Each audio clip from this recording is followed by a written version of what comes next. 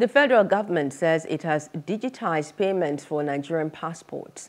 The government is now advising citizens to avoid patronizing touts and unscrupulous officials when applying for the document. Minister of Interior, Mr. Rauf Aregbesola, stated this on Monday at the Oyo State Command of the Nigeria Immigration Service headquarters in Ibadan. It was during the rollout of the enhanced e-passport with polycarbonate data page and other security features. I'm not unaware of the challenges Nigerians faced in obtaining new and renewing their passports.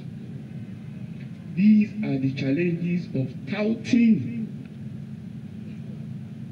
racketeering, and the economy of corruption involving some unscrupulous officials.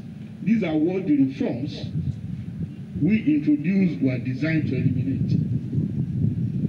The new system we put in place is to limit human interaction. We shall continue to ensure that we abide by the 6 weeks processing timeline for fresh applications, while renewal applications will be treated within 3 weeks.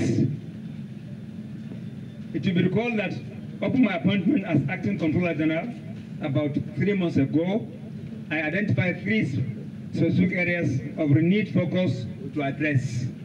They include deepening passport reform efforts of my predecessor.